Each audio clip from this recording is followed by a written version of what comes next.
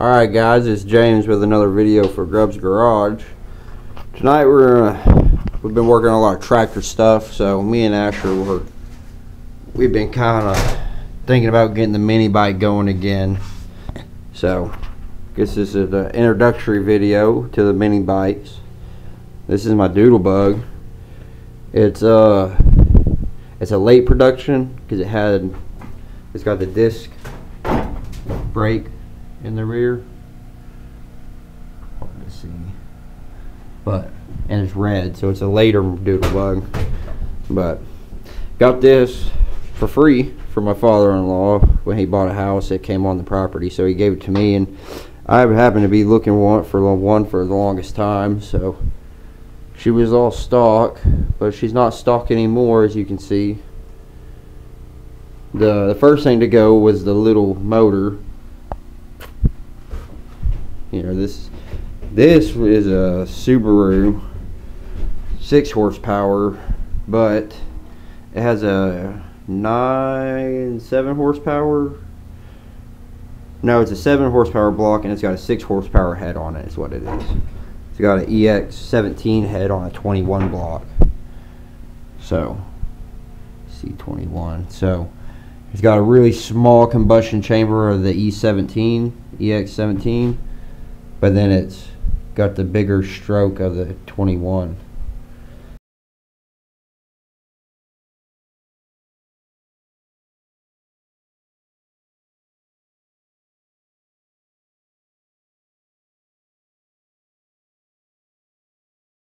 And it's got a Makuni carb on it.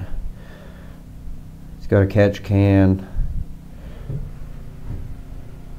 bunch of hoses for the oil. Like I said, I put this motor together and we ran it at the 180, and I should have spent more time on the motor. I got it done just barely in time, and it's leaking. It's not leaking. Well, it is leaking. We got a lot of oil coming out all over the place on it. It's with the governor deleted in it. It's throwing a lot of oil. You can just see everything's just covered in oil. So didn't have a choice. We just spent all the money to get it built. I just happened to stumble across the block a month or two before the race, and if you don't know, the Go Power Sports 180 doesn't have motor classes. It's just suspension or no suspension. So when we raced it the first year, I put the seat suspension on it to keep us in the hardtail class, but I didn't want to be hitting the dirt bike jumps with no suspension. So I got the front end and the seat suspension. And like I said, the second year I built the motor to go super fast, but we didn't need it on the track that they went on the second year. But so it's having a lot of shavings in the oil too. I was hoping it was from the break-in, but I took the side cover back off afterwards. I don't know, it's hard to see, but they're in there.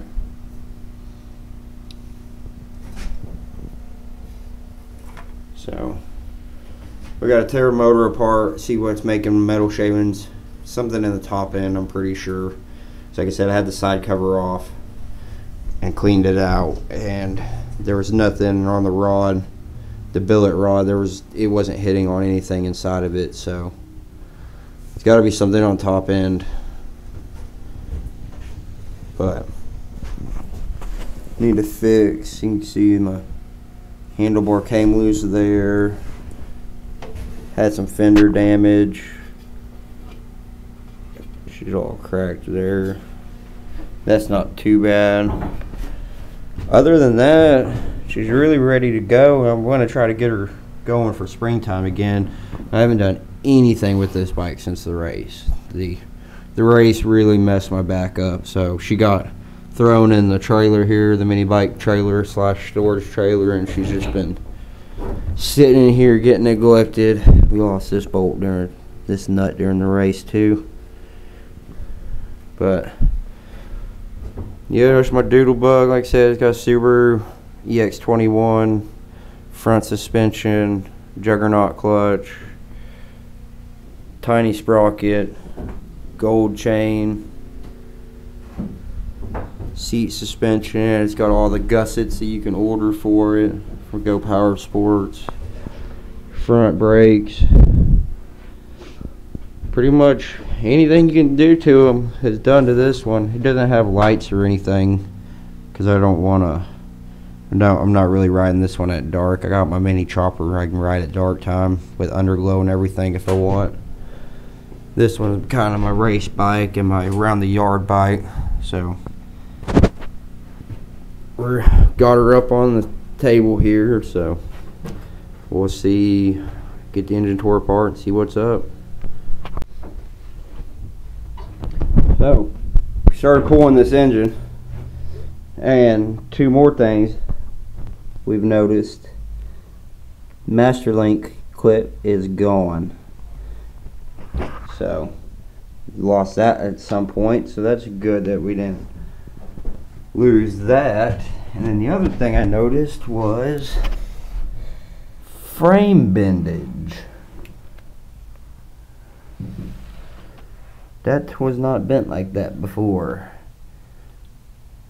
And I will tag the video, but there's GoPro footage of me the very first lap around hitting a rock and losing it almost. Like, it's an incredible save.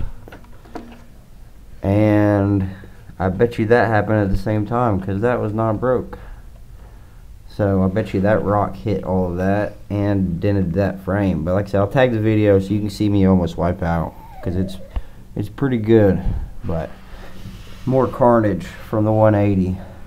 I got her all cleaned up, and you know this is a couple months after I started the video, all the other recordings for the video. But first things first, you can see we don't have a catch can here anymore. Like I said, I built this motor right before the race. This is a Subaru EX21, but it has an EX17 head on it. And when I switched the heads, I also deleted the governor. You can see there's no governor arm in there. Deleted the governor. I put some 22-pound valve springs out of a Predator in it. I did this Mikuni carb. It's a Chikuni, you know, fake one, Amazon. And that's pretty much it. I did a lot of research to do this motor build. Out of a lot of jet boat guys do it. They like to build these motors because they run super smooth and they just have a lot of horsepower with that overhead cam.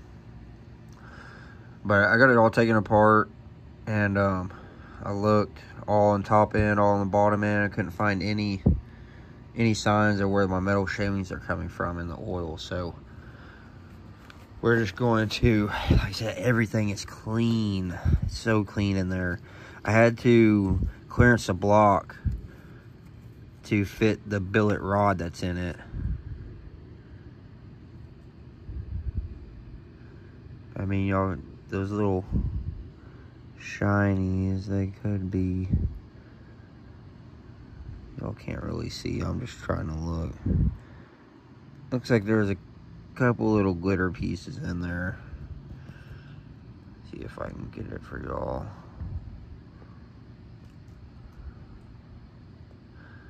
That gray looking stuff, like I said, the oil's pretty clean right now. So that gray stuff, that's what I'm talking about, the oil shavings. But like I said, I can't find where they're coming from, so I'm just going to keep running it until something happens. Like I said, I have plenty of clearance on my rod. I was worried that the valve springs were too tight and they were grinding into the cam, but I don't have any cam. There's no damage to my cam lobes. So I said I got her put back together and I've been running it. Like I said, when I built it, I was worried about blowing the side cover from the no governor. and I have that extra pressure in the crankcase because that's what happened on my Predator. So I had the hose for the governor arm. I had a hose coming out, and it came to the catch can. And then on my other EX17, I had put the breather hose on a filter, and when I tightened the clamp to it, it was too tight, and it ended up just blocking this, and it blew the gasket in that cover. So I had this run into the catch can, and it was just throwing oil all over the place. That's, you can see in the first part of the video, there's oil all over the bike. And I was thinking how fast all the internals were spinning, they was throwing too much oil up here. So I routed this back around to the front of the block here, and it didn't fix anything. So we raced it with it just throwing oil all over the place. And so when I took it all apart, I deleted all of that. You can see I put little plugs in all those holes there, because this being an overhead cam, the timing chain comes up into the cam up here and then runs down to the crank. So all of this in here is open. It's all nice and open. It's not like a Predator where you only have the itty bitty little holes that your valves come up. So the pressure in the top of this head and in the bottom of the crankcase, in theory, is pretty relatively the same. So, like I said, I deleted those, and then my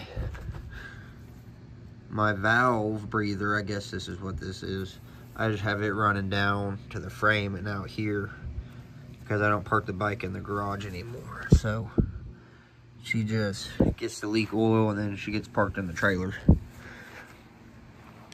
But this is my Doodlebug. She's, like I said, she's running all good. Today's late. It's late Sunday. But this coming weekend, we're gonna take the Doodlebug, the double-decker trailer. I haven't done any videos on it yet, but we're gonna do a video loading up, and I'll have a video of the double-decker. But we're gonna take my Doodlebug, the double-decker, the van, and my brother's bike up to Oklahoma City for a ride out with the DFW trail riders. So that should be pretty fun. I said I don't have any lights on it, but I do have a little light. It's just a little rechargeable Amazon light. She's pretty cute. Got a little tail. Yeah, call her old Doodler. She's pretty fast. I think it does right under 60 with that motor on it and everything, and it's a wheelie machine. But yeah, stay tuned. I got some videos of working on my brother's bike. I have some videos of the double-decker, loading it up. But yeah, y'all like and subscribe. Tell me what's going on. Like I said, getting into the mini bikes now that it's springtime. Trying to have a little more fun. But y'all subscribe, tell your friends.